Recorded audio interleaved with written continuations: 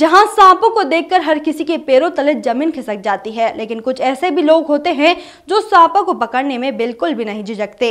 लिहाजा बेमेतरा में न्यायापाड़ा निवासी दिलीप यादव नामक एक व्यक्ति है जो बिना डरे जहरीले सांपों को पकड़ लेता है। बता दें कि दिलीप यादव लगभग 20 वर्षों से लोगों के घर, बाड़ी, दुकान से सर्प को पकड़ जंगल में छोड़ देते हैं। इसी तरह लोगों को धीरे धीरे पता चलता गया, लोगों को जानकारी होती गई। कोई भी सर्प को दिलीप बिना डर भय के पकड़ लेता है। इतने लंबे समय से सर्प को पकड़ते आ रहे हैं कि लोगों को इनके बारे में पूरी जानकारी मोबाइल नंबर पर मिल चुकी है। जैसे इनके पास कोई फोन करे या बुलाने आते हैं, तुरंत उनके साथ सर्प को पकड़ने चले जाते हैं और जहां बीच सर्प रहता है तुरंत पकड़ कर ले जाते हैं और उसे जंगल में छोड़ देते हैं। दिलीप यादव ने सर्प पकड़ने का तंत्र मंत्र विद्या सीखी हुई है। इसके साथ ही उनके पास जहर निवारण जड़ी रखी हुई है। जहरीले सांपों को पकड़ कईयों की जिंदगी बचाने का काम कर रहे दिलीप के परिवार ने पार्षद रीता पांडे, सीएमओ होरी सिंह ठाकुर एवं कलेक्टर से कुछ समय पहले पत्र के माध्यम से सहयोग की मांग रखी थी। कैसे सांप ला किसे पकड़ते हो?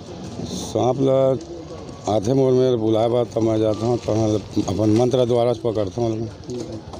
और कहाँ तक के आपके सांप की जानकारी? ढोलिया, चार भाटा है, पूरा आसपास कमतेली है, पूरा आसपास पूरा एरिया में पहुँच ढोले गए हम।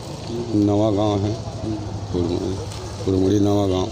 कब से पकड़ा था सांप? ये कम से कम 20-25 साल हो गए। तो सांप काटे से कुछ आप लोग कुछ होते नहीं हो? कुछ नहीं हुआ। कौन से सांप पकड़े अभी? अभी डोमी सांप है, गौवा डोमी 2 है। छत्तीसगढ़ के बेमेतरा से मोहन पटेल की रिपोर्ट।